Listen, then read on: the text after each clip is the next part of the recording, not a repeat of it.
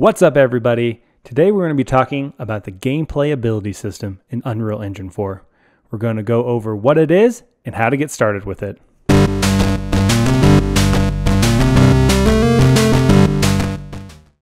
The gameplay ability system is a framework to help you create any ability that you can think of. It allows you to create action abilities, something like shooting a fireball, or even passive abilities like a strength buff. It even has a system to implement cooldowns and resource cost. The effects of our abilities have a level of strength. This allows us to easily scale our abilities as our character levels up. We can activate particle effects, play sounds, all in a simple system that is effectively networked. Let's review the primary pieces of the system. Gameplay attributes. These are your character stats. This is the data that will drive the entire gameplay ability system. Gameplay abilities. We will go over how this system acts as the engine.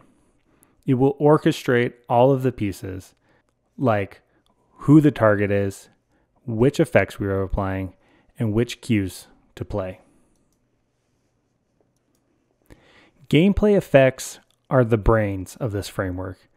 This is the part of the system that is responsible for actually dealing damage, applying buffs, or applying debuffs. Lastly, gameplay cues. This is how we will incorporate an audio-visual element to our abilities, such as spawning particle effects and playing sound cues. Now that we got that out of the way, let's get our hands dirty. We're going to launch the Unreal Editor. Let's go ahead and create a new project. Select Game, and then select the third person template. And the only setting we're going to change is we're going to make this a C++ project. I'm going to name this project Tutorial. Feel free to name it whatever you like. I'm going to fast forward through this bit. It may take a while. Once this is done loading, the first thing we're going to need to do is enable the gameplay ability plugin.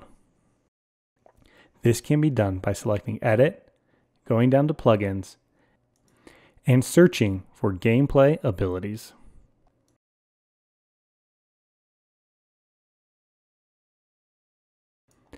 Once your project restarts, we're going to switch over to Visual Studios.